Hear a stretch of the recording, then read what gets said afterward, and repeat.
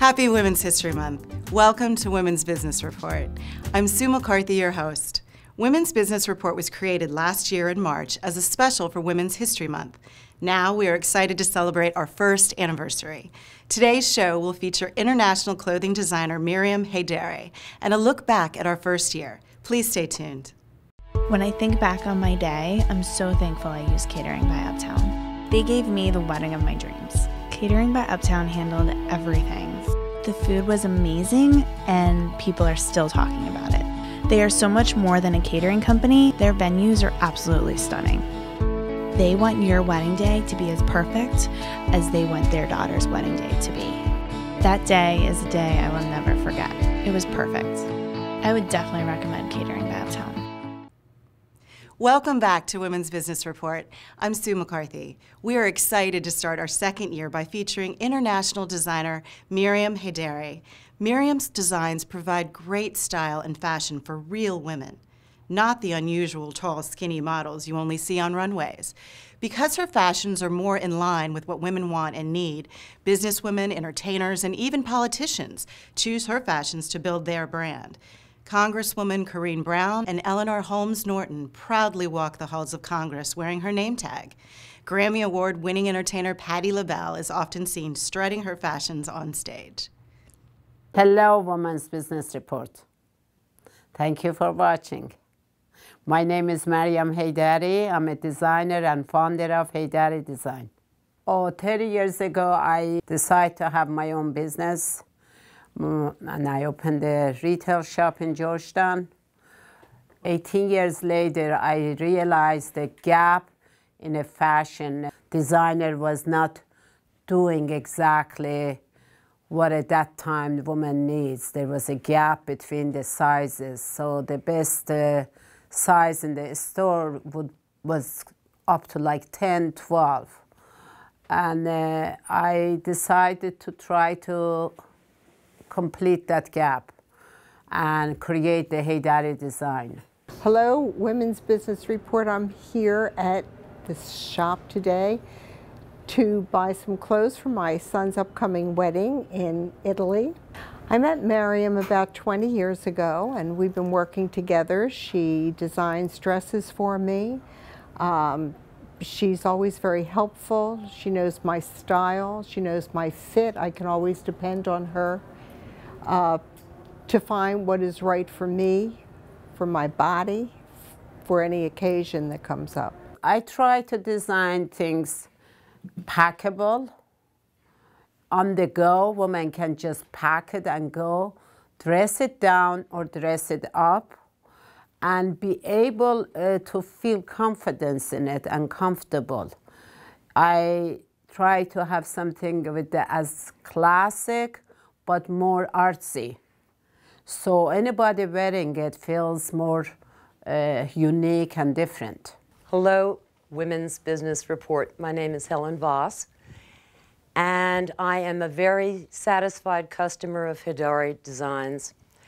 I love them because they're different, because they are not always symmetrical in what you'd expect. They're very easy to wear, and given that I'm not 22 anymore, I appreciate that they allow me to put on a little weight and mask it.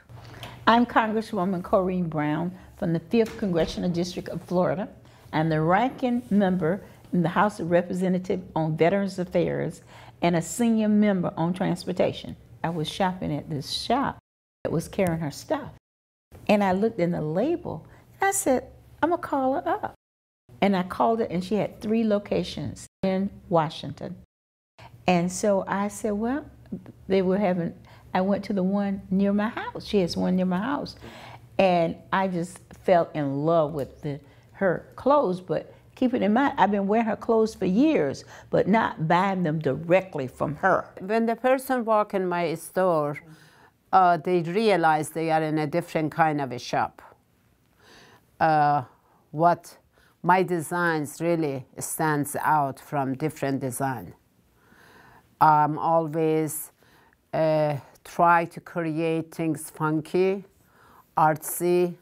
I'm obsessed with pockets. Everything I design, somehow I want to create different type of a pocket there. Honestly, they're just so, she made me an outfit for the Congressional Black Caucus, which was gorgeous. And I'll show you a picture of it. And when I walked in and I had the cape on and I dropped it and everybody said, woo! She was my guest at the Congressional Black Caucus this year. I have opera singer, I have congresswoman, I have doctors, lawyers, very important. They just love it. They say, I have a lot of different designers. I spend a lot of money all my life for clothes. Since I discovered you, since I'm wearing Heydari, I just get most compliment. And women must support women.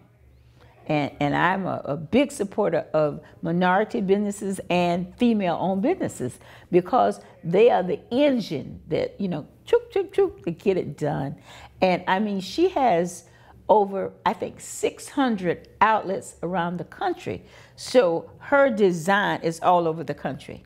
But like I said, she does such a great job in making sure, well, what was told to me was that she was kind of a buyer, and all of the sizes were 6, 7, 8, those women, nothing against them.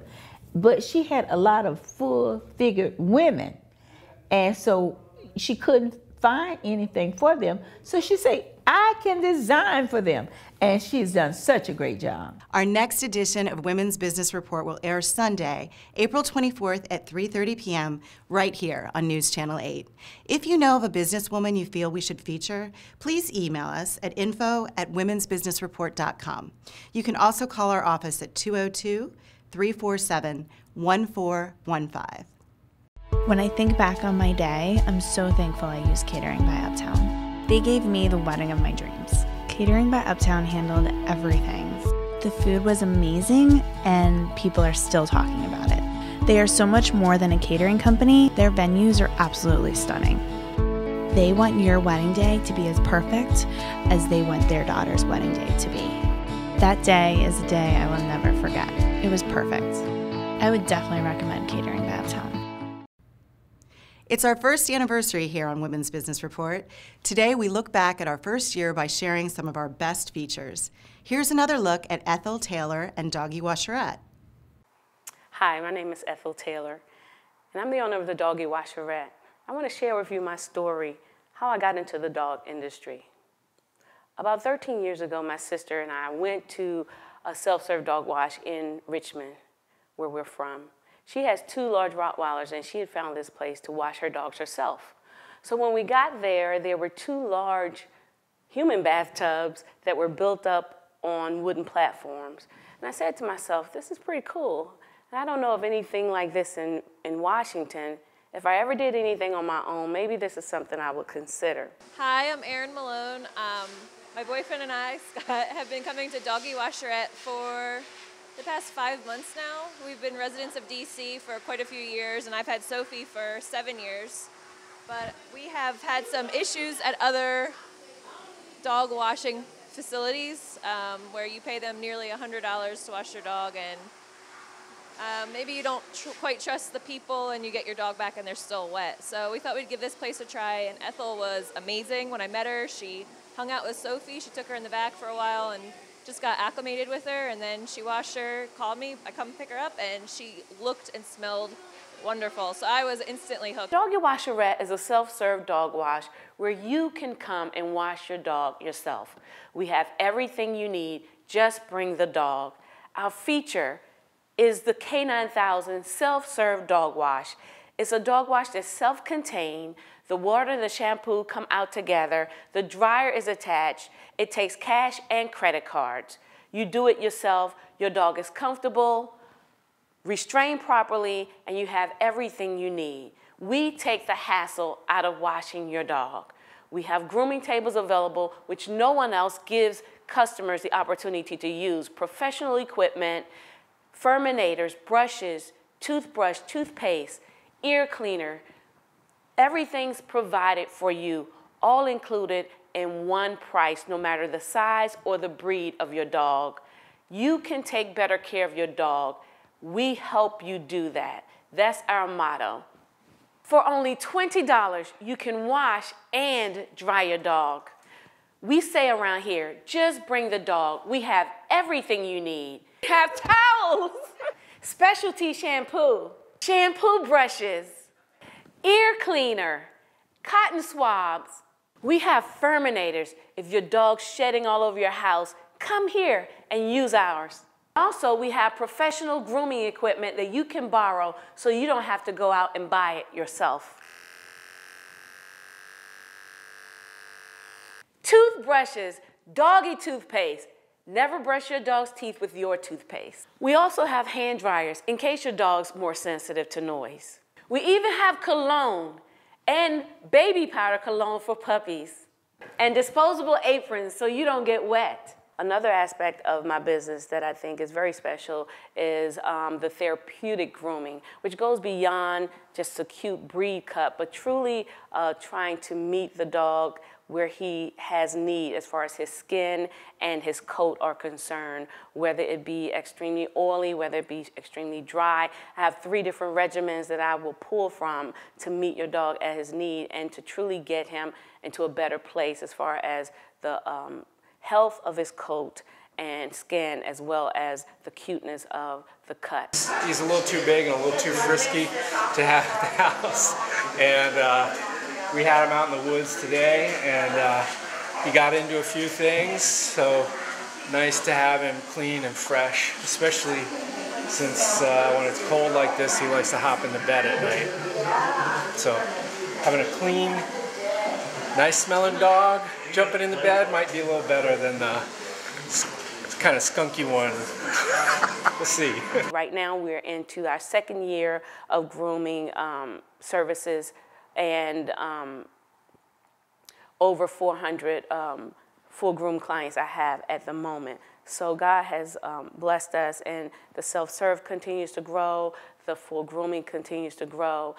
Joy is our ambassador, and she was recently certified as a therapy dog. So she goes out into the community, to nursing homes, to hospitals, and she brings joy to all those who know her. All of our customers love her, and they look forward to seeing her when they come to the Doggie Washerette. As you can see, she's the product of one of my many creative grooming classes. This is non-toxic doggy dye that just brings attention and gets her love from everyone who sees her. We'd like to thank the Women's Business Report for spotlighting us today. And if you're a woman in business, go for it. If you'd like more information about the Doggie Washerette, visit our website, doggiewasherette.com. We're also on Facebook at Doggie Washerette. And Joy has her own Facebook page, Joy the Poodle.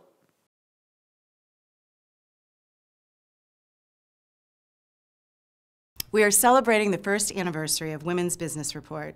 In addition to making the cover of Black Enterprise magazine, Necole Parker of the Ellison Group was also named as one of the Small Business Administration's Business Person of the Year. We were proud to have Necole on our program. Hello, Women's Business Report. My name is Necole Parker, the Chief Executive Officer of the Ellison Group. Hi, I'm Antonio Doss. I'm the District Director for the U.S. Small Business Administration's Washington Metropolitan Area District Office. And today we're at Ellison Group to celebrate the naming of Necole Parker, CEO, as the Small Business Person of the Year for the Washington, D.C. office of the U.S. Small Business Administration. Today was a great day. It was a monumental day for me. I'm very excited to be selected as Washington, D.C.'s SBA district office here in Washington, D.C., the 2015 Small Business Person of the Year. Very excited. Necole is being recognized as a Small Business Person of the Year by virtue of the outstanding record that she has compiled as the CEO of Ellison Group.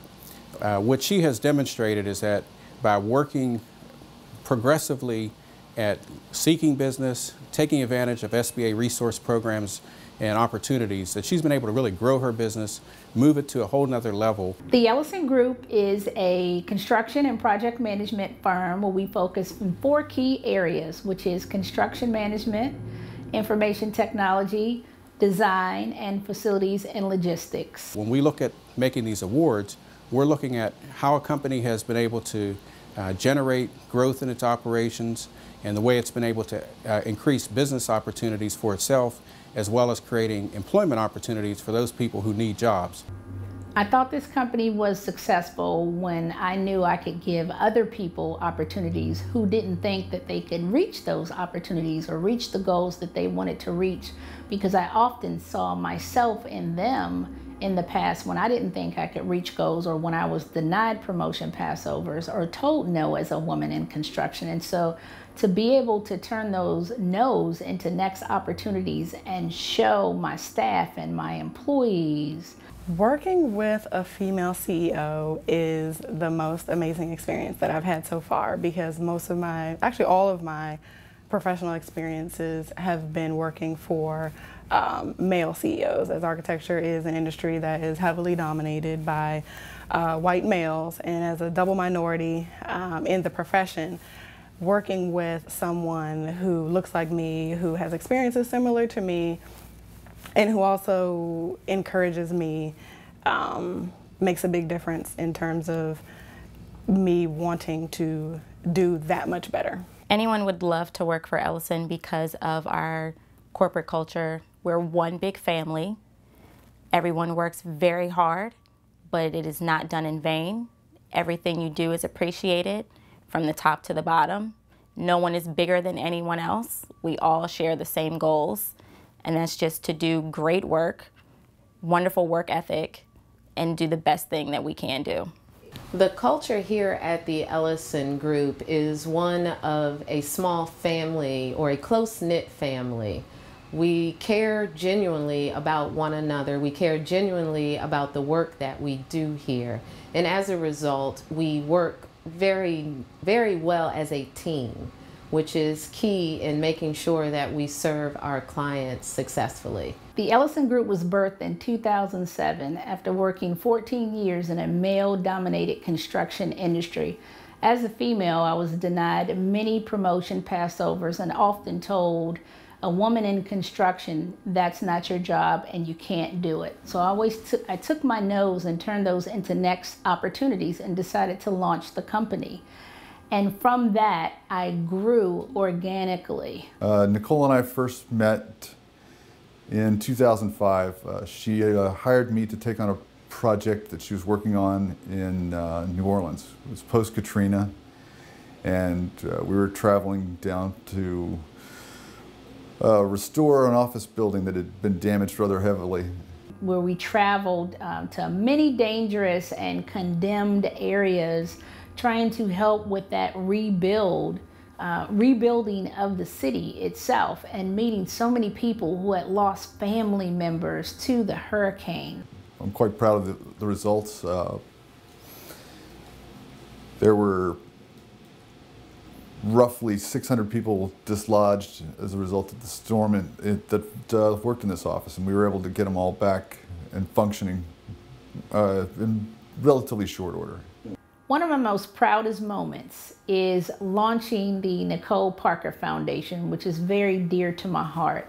It's an advocacy framework for African American males who grew up in a single parent environment. I was that mother who raised an African American male out of college. At the Small Business Administration, we're very interested in helping to create a strong, vibrant economy based on small businesses, and the Ellison Group is a prime example of what is possible when certain things come together. Outstanding leadership by a CEO, and taking advantage again of programs that we have like SCORE and our 8A program. Just to be able to grace the cover of Black Enterprise, this monumental moment as a small business owner, know that this can be you. Think outside of your comfort zone, thinking out of the box. Be able to take that passion within you and that vision and move forward and have the momentum to keep going no matter what. Stay the course. Don't give up. I encourage you, start today. We are looking back at the first year of Women's Business Report here on News Channel 8. We would like to thank you for your support. Everything has a genesis. For Women's Business Report, it was the moment Alvin Jones, the show's executive producer, met Joyce Ardnt. Joyce is the owner of Ray's Auto Body Shop in Vienna, Virginia. For over 50 years, she and her husband, Ray, were an institution. She survived his passing and has kept up the excellent level of service that Ray so sternly demanded. Ray Ardnt, a complex person, a true self-made man with little education. He said when he was in the 8th grade, a teacher told him if he didn't stay in school and get an education, he would never amount to anything. And that comment was what started the fire in him to learn a trade and be something. Ray worked in many shops and dealerships around the area, starting with sweeping the floors and moving cars. He did every job with the same attitude that made his employers give him a chance to move up, and others were willing to train him. A few years later, a man that owned a paint supply store told him he was too good at his business. He should own his own shop. The man actually gave him credit to buy equipment and supplies to get started. Ray found a small building in the town of Vienna where he lived that was for rent. Now the fire was really burning and he decided to buy the building. It was right on the corner. Ray would leave work and he'd come by and have a beer or sometimes eat dinner. And I didn't know who he was. He didn't know who I was. And he noticed that I stayed and we didn't close until 12. And quite often I'd be there by myself at 12 to lock up. So he just started staying and walking out to my car. And one night he came in with his payroll book. He couldn't imagine why, things weren't matching. And so I took his payroll book and I said, well, so-and-so made this, so-and-so made this, so-and-so made that. And he said, wait a minute. I fired that guy months ago. And the lady that was working for him had just continued to pay that person and was taking the money. He would come by on Thursday night with his payroll book, and I would do his payroll for him so he wouldn't get cheated. And I felt sorry for him, somebody was cheating him. He was working hard. He'd stay till midnight sometimes and working on cars himself. I just felt sorry for him. So then after my father sold the business, he said, well, why don't you come and work for me? I said, oh, okay, that's fine with me. And that's how I met him. Over the years, his business grew. He had many young people to come and work in the summer, washing cars, sweeping. Many stayed to learn more. Ray took pride in these young people. I don't think he really knew how much or just what each one took away with them, except how to work hard. He grew his business from a small 3-bay building in 1963 until 2000, when he was able to build a new shop just down the street. He was the proudest person I've ever seen. Every brick, I swear to God, I think he touched every brick that went in it. Just the way he did things, you do it right or you don't do it at all. So he was very difficult to work with. He never cheated anyone. He always said every car should be repaired as if it was his own. He never wanted to do anything halfway. He would just say, fix it right or not at all. Always just the ordinary guy, hard work, drink a little beer, and treat everyone the same. I ran the office, really. When he first started, it was a little cubby hole up here, a little slanted floor. That was it. The office was about as big as the bathroom in there. And I just accidentally ended up helping him. He was the one who would come in the office and I'd be in the middle of doing something and he'd say, call so-and-so, I need this, or do that. And I'd say, well, wait a minute, I got a customer, here. Oh, wait a minute. He'd say, don't tell me to wait a minute. If I'd say, just be quiet for a minute, Don't tell me to be quiet. Your name's not on the building out front. And that was always his argument with me. If I said anything, you know, about doing something different or anything like that, your name's not on the building out front. I think you would be surprised that I didn't just turn around and sell. Because I was an only child, and I was raised to make my own decisions. And that's why I never smoked, I never drank in high school. I had a lot of fun, I had a lot of friends, but I did it the way that I wanted to do it. I didn't, if somebody said, my mother used to tell me, if somebody told you to stand out in the highway, would you do it? And I've always been the one to do what people least expect me to do. Ray left us all too soon. In 2012, at the age of 82, he left a legacy of good work, fine reputation, and a respect from everyone that knew him. When I think back on my day, I'm so thankful I used Catering by Uptown. They gave me the wedding of my dreams. Catering by Uptown handled everything. The food was amazing, and people are still talking about it. They are so much more than a catering company. Their venues are absolutely stunning. They want your wedding day to be as perfect as they want their daughter's wedding day to be. That day is a day I will never forget. It was perfect. I would definitely recommend Catering by Uptown. We would like to thank you for supporting Women's Business Report and helping us make it to our first anniversary. We would also like to thank our sponsors, including Catering by Uptown. Much gratitude goes to our media partner, Copa Style Magazine, and Rod Branch for their unwavering support of our first year. Also, we would like to thank Exclusive Automotive Group in Tysons Corner, Virginia, home of Bentley, Aston Martin, and McLaren. All fine, luxurious, exotic automobiles for their partnership from day one. Our next edition of Women's Business Report will air Sunday, April 24th at 3:30 p.m. right here on News Channel 8. If you know of a businesswoman you feel we should feature, please email us at info@womensbusinessreport.com. You can also call our office at 202-347-1415. I'm Sue McCarthy. Thank you for watching. We'd like to thank our sponsor, Gearshift Studios, the area's leading resource in video marketing. We'd like to thank our web development sponsor, Foster Web Marketing.